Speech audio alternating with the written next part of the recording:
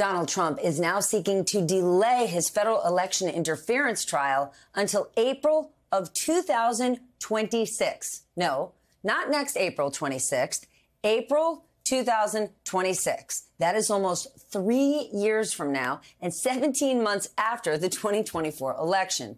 It's what his legal team proposed this evening in a court filing to the judge handling the case. They say he, quote, must have adequate time to defend himself, citing the government's 11.5 million pages of evidence. They said if the pages were stacked on top of one another, the result would be a tower taller than the Statue of Liberty and the Washington Monument. Remember, Jack Smith has asked for jury selection to start in December, with a trial beginning on January 2nd of 2024.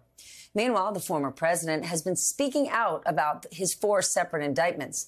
Today, he told Fox Business that he wants his party to do a better job of defending him.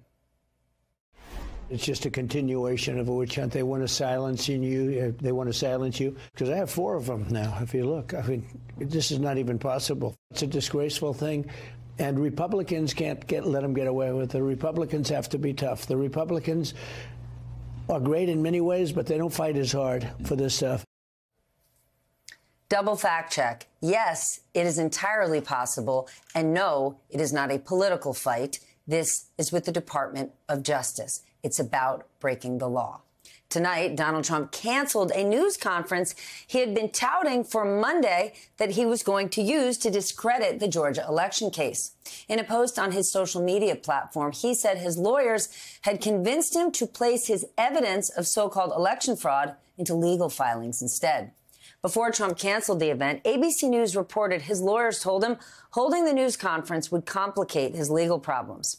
There's also news tonight about Trump co-defendant and former lawyer and former New York City Mayor Rudy Giuliani. He is planning to ask to move his case from Fulton County to federal court, just like Mark Meadows is. Federal defense for me is I was acting as counsel to the President of the United States. All my actions were as his lawyer. He asked me to be his lawyer. On the day after the election, I was acting as his lawyer at all times during the course of what is charged against me as crimes. And while all of this is happening, Donald Trump remains consistent. He is continuing to raise cash for his 2024 presidential campaign. Today, he was in Nashville, Tennessee for a private fundraiser.